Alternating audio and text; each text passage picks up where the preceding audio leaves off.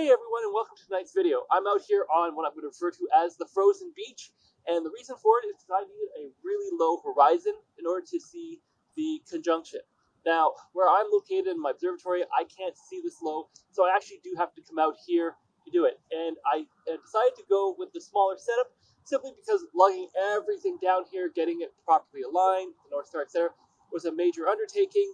And I wasn't quite sure that it was going to be clear tonight. Apparently some clouds were in the forecast. They've magically disappeared. So Saturn and Jupiter are really close to each other, but they haven't quite got to that point where they're actually touching from a sort of a naked eye view without any real magnification.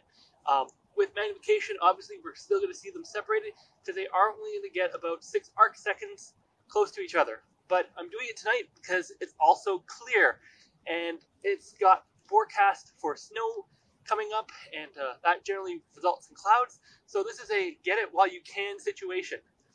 Maybe the day of, I will drag everything down here clear, just for that extra go. But if I brought the large telescope, I actually wouldn't see everything because it would be too much magnification. So I currently have the Nikon Z6 attached to my 300mm telephoto lens, and I have the 1.7 adapter in the middle. This gives me a significant amount of magnification so that I can see Saturn, Jupiter, and the moons with 3 separate exposures. There is a bit of surface detail in Jupiter. It simply is that big. It's not amazing, but it's still there. And Saturn looks decently, where I can see the rings, I can see the planet, and I can tell that it actually is Saturn versus a blob. And there are several moons, especially around Jupiter, that are very visible. This is something to keep in mind if you are doing it on the day of the conjunction, is that Saturn, Jupiter, and the moons of Jupiter and the moons of Saturn are all at different light levels. So you're going to have to really overexpose Jupiter in order to get any of the detail from the rest of the planets and bodies, etc., that are in the frame. I ended up doing this with a couple different settings, and it ended up turning out pretty well, as you can see in this photo here. And obviously, if I was a bit of a cheat, I could always just Photoshop them closer, although the moons in orbit will actually change position between now and then. There's a certain point of the layman might say, wow, that's a cool conjunction photo, but any actual astrophotographer is going to know that you move things around because the moons are going to be in the wrong location.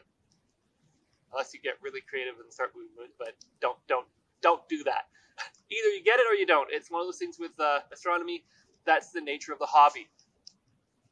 Also up behind me, hopefully you can see it, is the moon. Right now it's a lovely crescent. It's the starting of a new cycle.